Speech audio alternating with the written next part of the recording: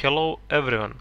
In this tutorial we will see how to create a repeating notification which will appear daily on a specific time. So as you see in my main activity layout, I placed a button which will work as a trigger to start the notification process. Okay, so in the main activity class, use the findViewById method to set the click listener on the button. First thing that we need is a time when we want notification to show. In order to pick the time, we can use the instance of the class named calendar. We will pick up the time at the end of the video when we finish up the rest of the code so that we can test all this immediately. Okay, so repeating notification works by creating and registering a broadcast receiver which can be triggered by the Alarm Manager. Alarm Manager is a service that is built into the Android system. So let's create a new intent that will lead us to that broadcast receiver. I'll name it a notification receiver. In this class we will actually create the notification, but we will do it later. First we need to take a look at this alarm service. The alarm service takes a pending intent as a parameter, so we must provide the pending intent from the intent just created above.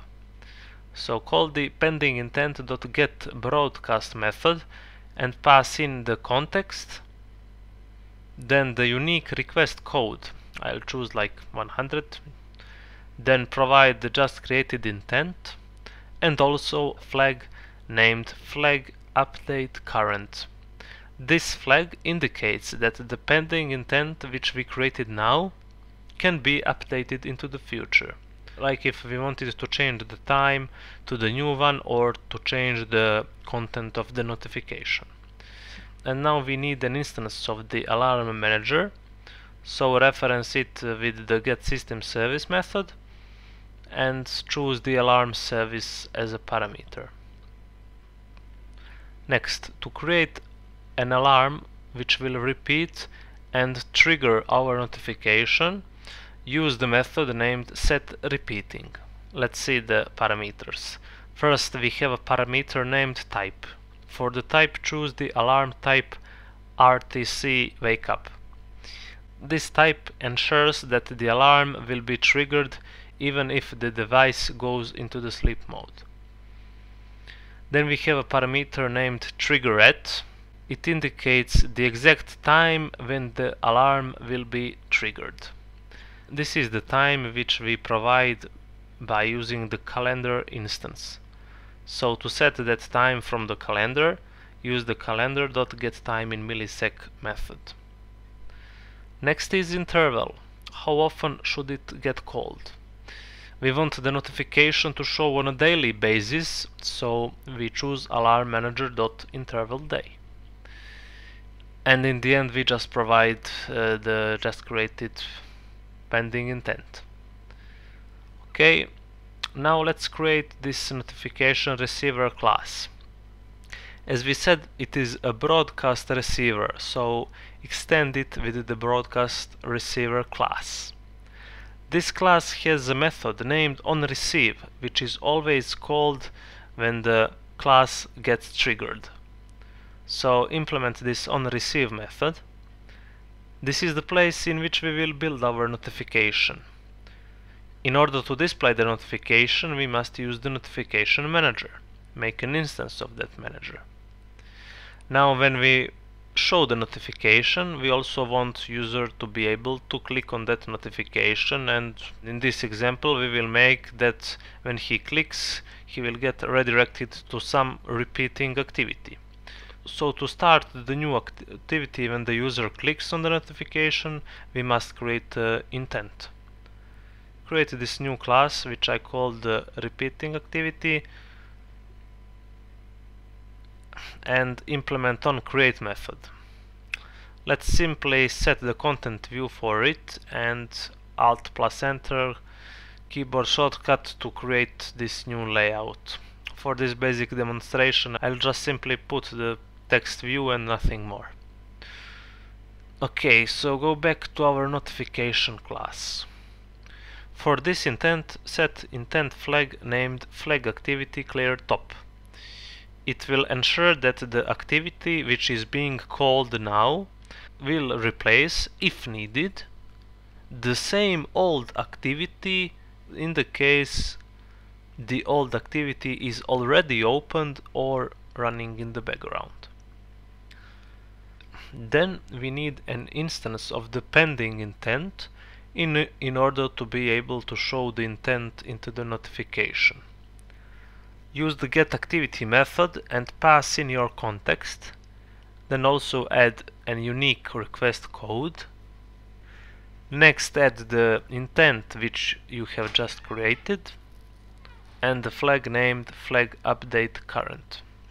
This flag works like the flag defined for the intent from the code above. And now we build the notification with the notification builder class. We also provide the pending intent. Then there are several options we can add. First, let's add an icon to the notification. We can do that by using the setSmallIcon method. Next, let's add a notification title and also notification message. And in the end, we can call method named setAutoCancel and set it to true, which will make notification dismissible when the user swipes it away. Now just use the notification manager and call the notify method. You must pass the unique request code and then call the notification builder with the build method. And then make sure that you implement the setAlarm user permission in the manifest file. Also register both the repeating activity and the broadcast receiver, which is in this example named notification receiver. Then there is just one more thing left. Go back to main activity. We just need to set the time when we want notification to appear.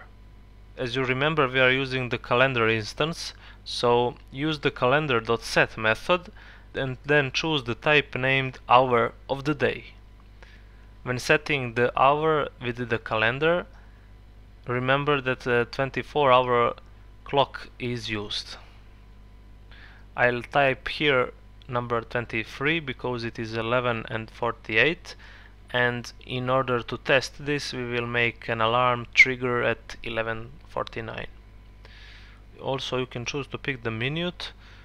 To pick the minute, use the calendar.minute, and if you can also choose seconds. I'll type like 30 seconds. So the alarm should trigger at 11:49 and 30 seconds. And that's it. Let's test now the emulator. Click on the button to start the whole process. Let's exit this application and wait for the alarm. I'll just speed this up so we don't wait full minute. And as you see, we are getting a notification. Now we can click on it, and as shown, it redirects us to the repeating activity which we previously defined. This notification would repeat every day at 11:49, so I think that this is a very nice way to notify users about some, for example, latest news or updates, and so on and so on. So thanks for watching, guys. See you. Bye bye.